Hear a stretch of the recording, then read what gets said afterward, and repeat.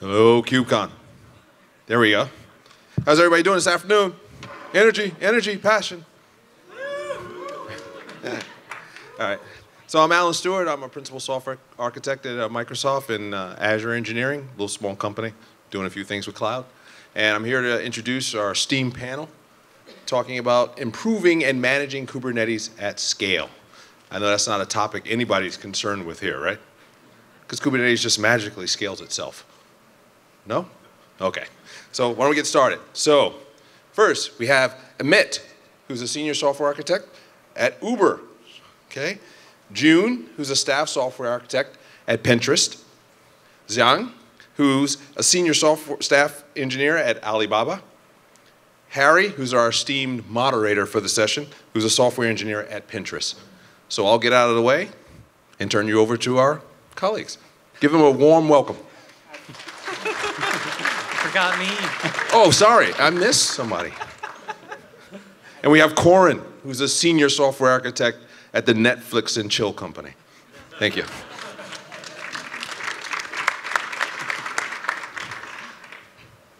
Wow.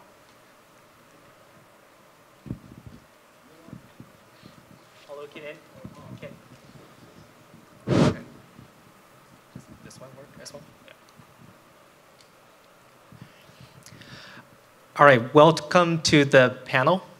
What a conference. It's been almost 2 days, and it's been great. A lot of talks and chats and panels as well. So welcome to today's panel to talk about Kubernetes in production in different companies. And today we are very honored to have invited 4 people from 4 different companies, and all of them are serving their users, their customers from all over the world.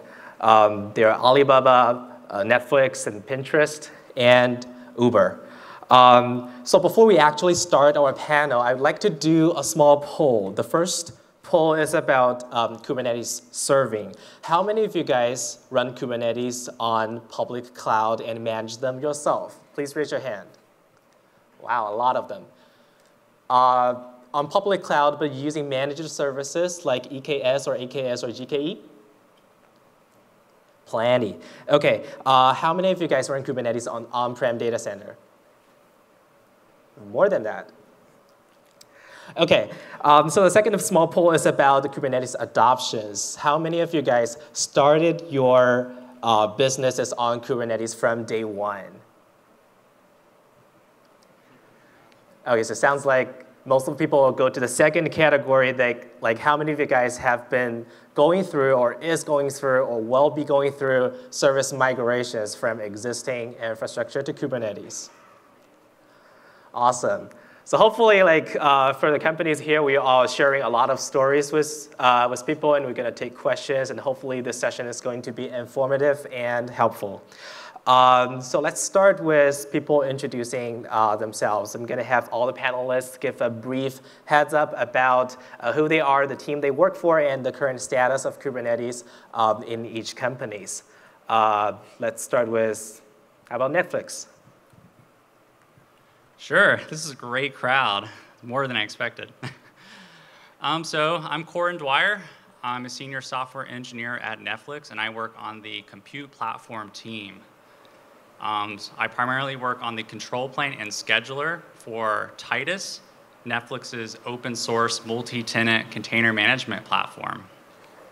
And Titus enables a variety of workloads at our company, ranging from machine learning jobs to stream processing to the video encoders, as well as critical web services that power the Netflix product.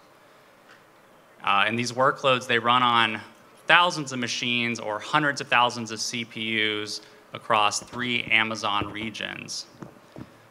So historically, Titus did not use Kubernetes. It was built on Mesos as a Uber framework, and it used Mesos as a way to manage machines, basically handle the machine registration, as well as a mechanism to send requests to create and terminate containers. And earlier this year, we decided, what if we were able to replace that Mesos resource provider with something like Kubernetes? So we hooked this up to Kubernetes API server using pods and nodes, and some CRDs, and we were able to get similar functionality. And we're currently in the process of migrating our current Mesos-backed clusters to Kubernetes, and that's where we're currently at. Hi, I'm Xiang from Alibaba, technically Alibaba Cloud. So our team is a cloud-native team at Alibaba. So our team does two things. So one is to manage the internal infrastructures for the Alibaba e-commerce. So the e-commerce is a very large business in China, and we have very unique use cases for the cluster management system.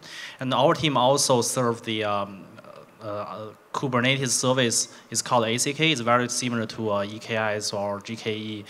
The service is on Alibaba Cloud, so our team does two things. And we adopt Kubernetes, I think, earlier in last year. Before that, historically, we had our in-house built cluster management system, and we moved to Kubernetes for a few reasons. So first, we believe in open source, especially open source in the infrastructure space. Second, Kubernetes and cloud native has a very strong community, and we want to absorb all the innovations into Alibaba infrastructure.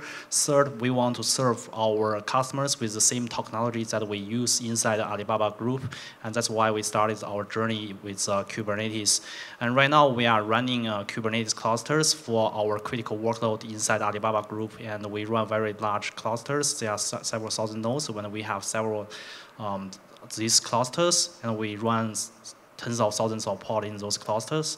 I think probably we and the Ant Financial are running the biggest Kubernetes cluster in the world.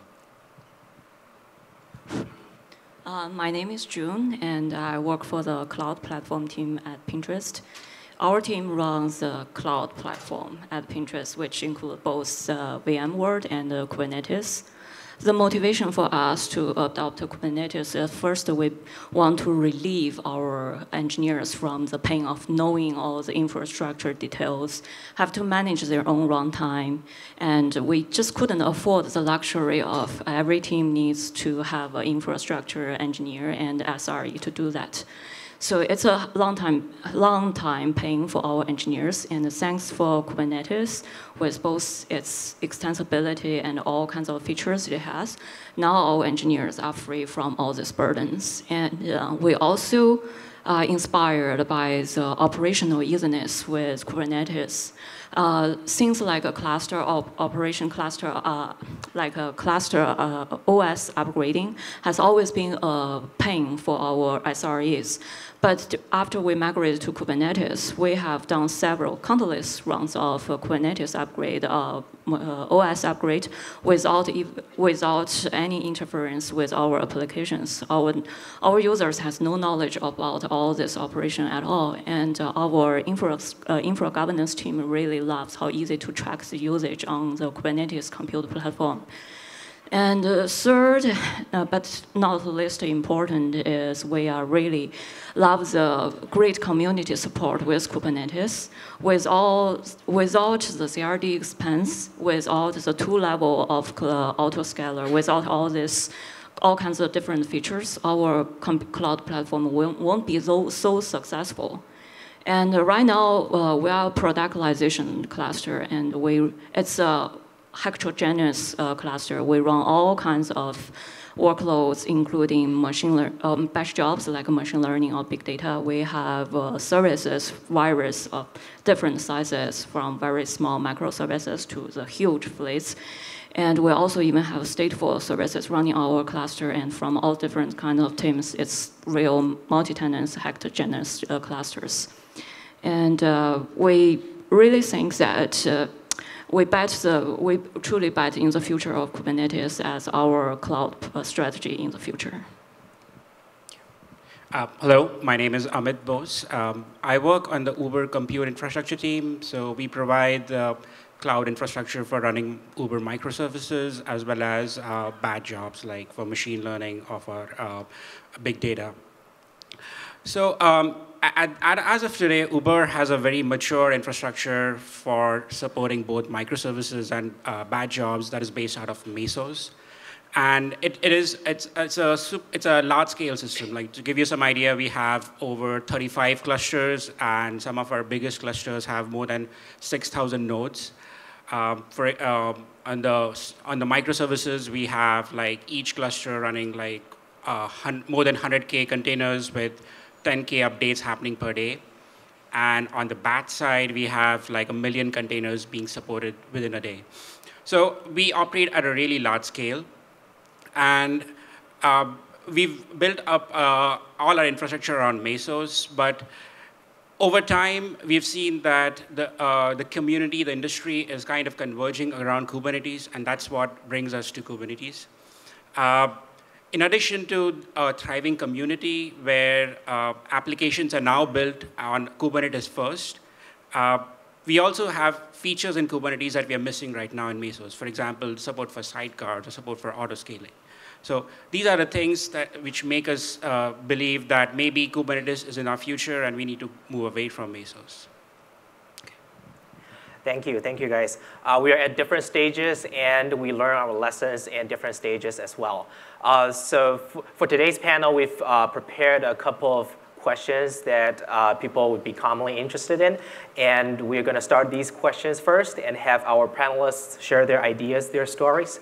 And at the end, we're going to be handing over the microphones to our audiences and take the questions as well. So let's start with something at the very high level. So for other companies, are we starting adopting Kubernetes in different stages?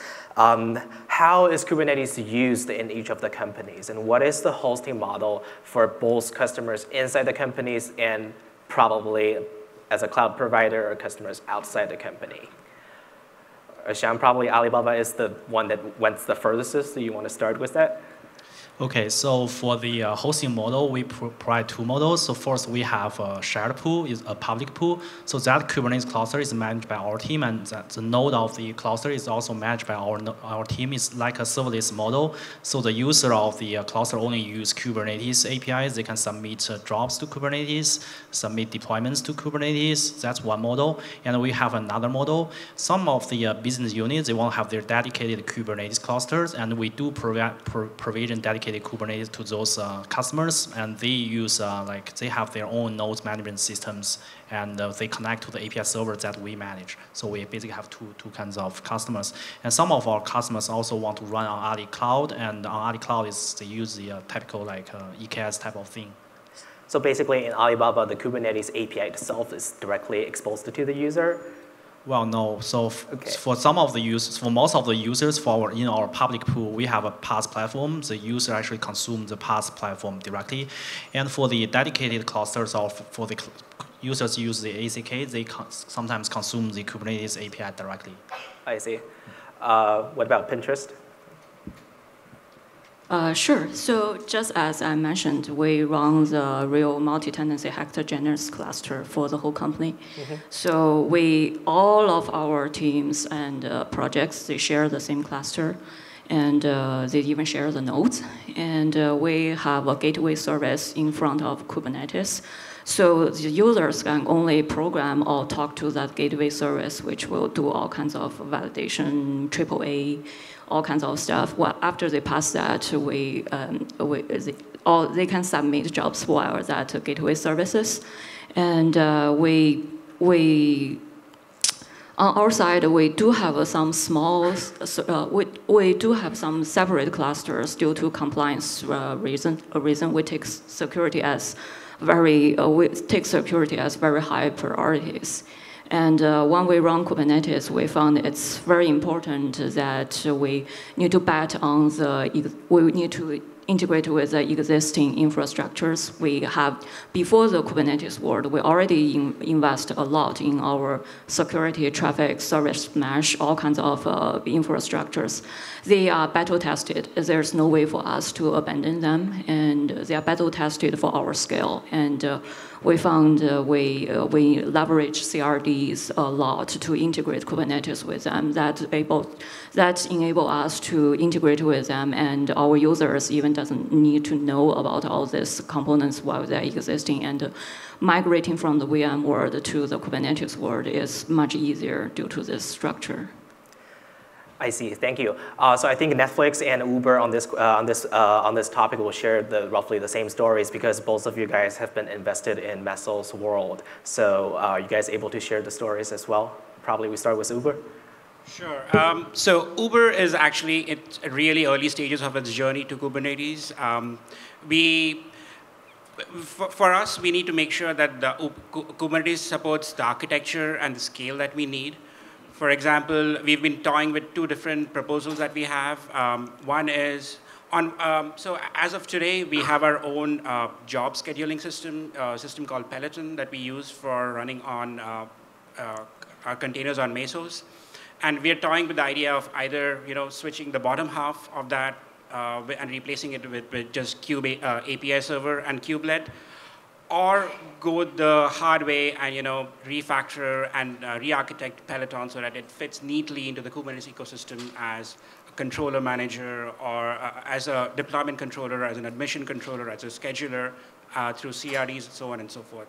So we are evaluating both options, and we need to still understand what works for us and what gives us the best value.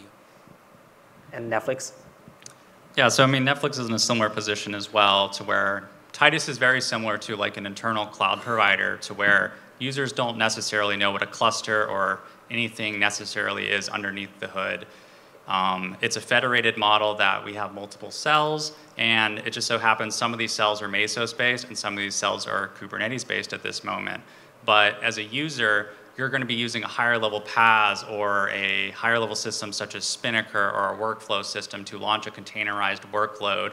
And then these are going to go through our API, which will land you on some cluster. See. Let's move forward to the second topic. So I know a lot of people are interested in the scale, like how fast or how big or how efficient that Kubernetes can be. So the second question is about what is the scalability and how efficient Kubernetes is, and what does it mean, scalability and efficiency? What does it mean to you, and what does it look like? How do you deal with this problem? Probably Uber, Amit, do you want to start with it? Right, okay. So like I mentioned before, we operate at really large scales. And so something that we expect from our Kubernetes clusters is like each cluster supporting about 1K nodes and with a throughput of like 1K containers per second. And this is like something that we need at least, because we want to support our big data workloads, which are currently running on something like Yarn, and Yarn supports much higher throughput rates. Towards this end, to really understand whether we could satisfy the scale with Kubernetes, we did some experiments on our side. For example, we looked at etcd, which we thought might be a bottleneck, and simple benchmarking simply against etcd, we found that the read and the write throughput was sufficient for our scale. Then we moved on to testing against API server, right? So you have a simple Kubernetes system where you directly launch pods against the API server without involving the deployment controller or the scheduler, so that you essentially bind pods upfront. And what we found was that with something like 8K node cluster, and it took us about 5 minutes to launch 40K pods. And this was something that was not acceptable to us. So then we went ahead and investigated what was wrong, where were we spending time. And through some research and reading up of the code, we found out that during this process of launching 40K pods, there were 10x the number of pod events which were generated, and which introduced a lot of load on API server and the storage system, or both on the network and the storage. So we decided, let's just drop the pod events and see how it goes. And by doing so, we were actually able to reduce the time it took to launch these 40K pods to about 30 seconds. So these are the kind of optimizations that we are looking at to find out, how best we can take the system that is there in Kubernetes and make it fit to our needs. And for Alibaba, you guys have written a lot of blogs as well. Anything you want to share to our audiences today about scalability? So our scale is pretty large. It's similar to Google Bog. So initially, we feel that scalability may be the hardest part for Kubernetes, for example, for the API server or for ICD. But after some investment, we feel that actually API server and ICD is fine for this kind of skill. And as the Uber people mentioned that, actually the storage and the networking is the hardest part because you need to provision the CNI for each port. You need to provision, say, a persistent volume for each container. That actually takes a large amount of time. So we are right now optimizing that part a lot. And for efficiency, I think we not only care about the efficiency of Kubernetes itself, we also care about the efficiency for the node. For example, how much CPU utilization you can hit. And for that, we do co-location. So we co-locate the big data workload with our online serving workload. And Kubernetes is now designed for that, so we made some modifications to that. So we add CPU set to the current CPU share model of Kubernetes. And we also have two-level scheduling. Sometimes we run the big data framework on top of Kubernetes and do bound co-location, which means that we allocate a very large part for big data framework and then let the big data framework to launch a smaller container in that or smaller process in that container. And another thing that we are doing right now is we use the Kata container to actually run some of the big data workload because we found that some of the big data workload actually affecting the kernel performance and that affect the low latency requirements of the online service workload. So I think efficiency of the computing utilization is also important for the Alibaba use case. And we also care about the developer efficiency, which means that how fast the developer can actually deploy their application to the Kubernetes platform. And for that, we are improving our PaaS platform to make it more Kubernetes native so that people can use it. So previously, the PaaS platform is not super like Kubernetes native. We migrated from the old system to the new system. Right now, we want to make the PaaS platform more Kubernetes native. So if people learn Kubernetes concept, they can use our PaaS platform more easily. Thank you. And I think like for the rest of the two companies, Netflix and Pinterest, we're currently undergoing massive migrations from one system to another. So let's spend some time in talking about the migrations. What is the biggest or Kubernetes adoptions? So the next question is going to be, what is the biggest pain point you guys face when adopting Kubernetes, and what is the status of each of the companies dealing with that? Pinterest, June, do you want to start with? So actually, we are still in the active transition state from the VM world to the Kubernetes world. So we learned a lot of hard lessons during the migration world. So one thing is that you can never it's not achievable that you build a perfect cluster, perfect compute platform for all your customers. You have to do a lot of patches, different features, design different features, implement all different tools while you are onboarding each customers. So as example, like we build our visibility dashboard for the whole cluster while onboarding our largest service fleet. And we take the team, the web apps team, their feedback very seriously and try to upgrade our visibility dashboard as soon as possible. We get their feedback. And we also discover a lot of issues with like how we manage the TensorFlow operators while we're onboarding our largest machine learning workloads. And there are also issues with like we don't provide enough visibilities to logins or other stuff while we are onboarding them. So it's always an ongoing process with such a small team trying to catch up all this huge load. And as I said, our cluster, our compute platform based on Kubernetes is very successful within the company, and we have a lot of organic growth. Users come to us and ask if you can help me to solve these problems. But for us, we need to evaluate all the features carefully. Otherwise, if you make the promise and cannot deliver that, that's really bad. And on the other side, we found that we have a lot of overhead on supporting the customers. Think about its active transition state, and our engineers, they are very comfortable and very used to the old VM world. They know all the concept of VMs, VPC, all this old stuff. They can access it into the host with security support, do all kinds of debugging there. But it's not that easy to support all this kind of work the way of they are working on Kubernetes. So once they jump to the Kubernetes ship, they found, oh, why can't I SSH to my pod? The connection is not so stable. Why can't I not do this? And many times I need to talk to my customers, say, we build the logging pipeline into our clusters. You need to write more logs.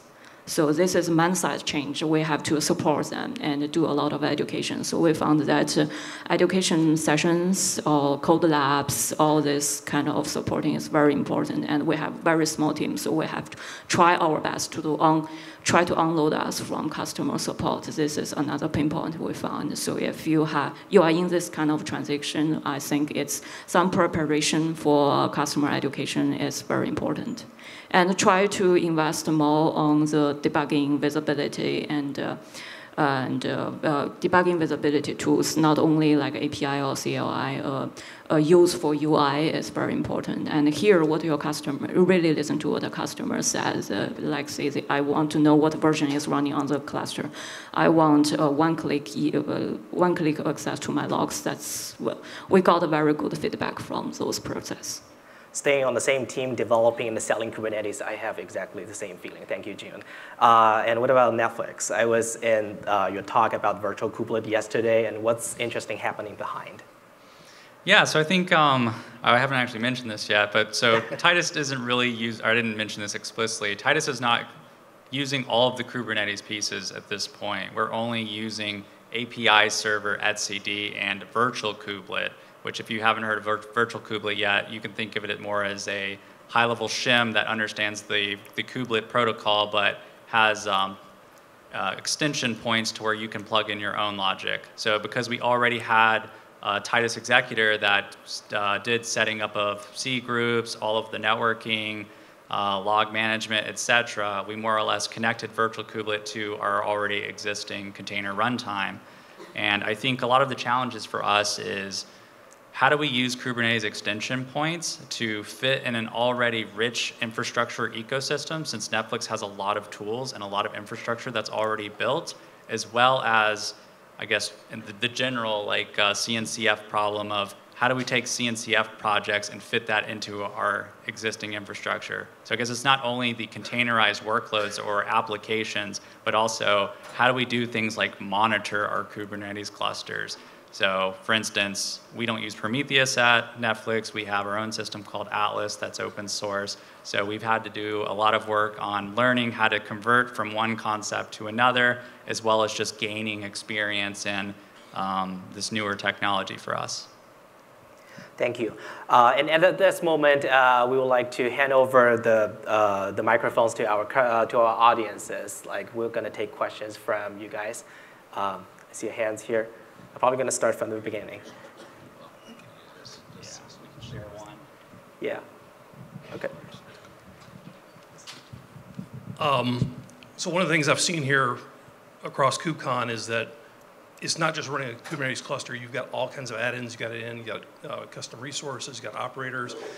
How do you guys manage the upgrades for those? Do you plan upgrades on an existing cluster, or do you build a new cluster with the new stuff and expect to migrate workloads over? Xiang? I think that's a very interesting question, because at Alibaba we have more than 13 controllers, and we have a lot of third-party operators. And how to make sure that those controllers are doing the right thing, and how to make sure that those operators are safe is a big challenge for us right now. So we are trying two things. So one thing we are trying is we try to build a sidecar controller. So basically, we want to make sure that every controller will not talk to API server directly, but they talk to API server through a set car. And we start to manage those set cars to make sure that they are not doing crazy stuff. And the second thing that we are doing is to limiting the access of all these controllers by injecting another API server between the master API server and the controller. Basically, the controllers that we don't trust only access to one small API server. And we call it virtual cluster. If anyone is interested, you can check the Kubernetes blog post. I think we published the architecture on the blog post. So we are trying two things to manage all these controllers.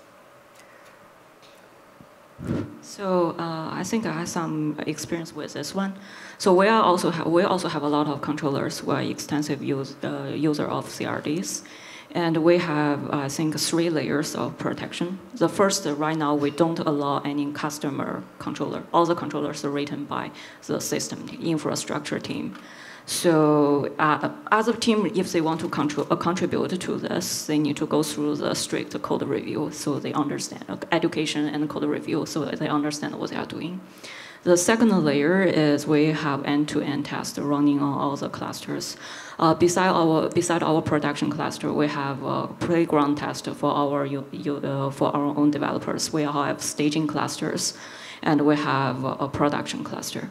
So users need to, all the deployment goes starting from the playground cluster. After they pass all the end-to-end tests, they promote to the staging cluster, and then to the prod cluster. So we have this graduation, and for some critical upgrade like the Kubernetes version upgrade, we even require the baking time on the staging cluster for at least 1 week. And we have, of course, we have monitoring on the end-to-end test and all the other monitoring we have. And the last layer actually is we require like very critical users, critical applications. They must have a presence on the staging cluster and have monitoring on their workload on the staging cluster.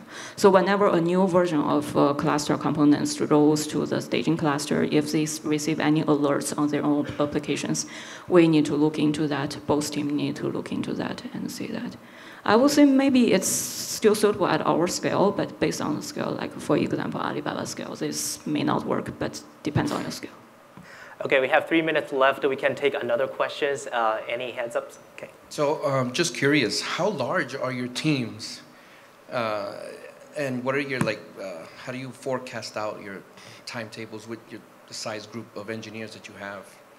You mean the human operational or developing team size? Yep. Okay. Netflix, want to start? So I guess the compute platform team at Netflix is 11 people, and we design, build, operate, and support the entire company. And I mean, I'm sure everyone here would love more resources, but I think it's just you have to do a good job at balancing, and I think you have to just keep monitoring all of these aspects, and you have to figure out and make a case when it's no longer feasible for you to continue on with your current responsibilities.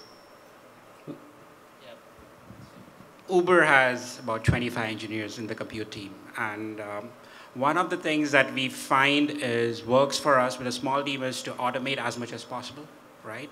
If you build automation that does the mundane tasks, moves it out of the way, then you can actually concentrate on doing something more value added. So that's what we're trying to do. Pinterest and Alibaba? Okay, yeah. So the whole compute platform team has less than 10 people, and half of it is doing service mesh, and the other half is doing Kubernetes and other compute platform stuff.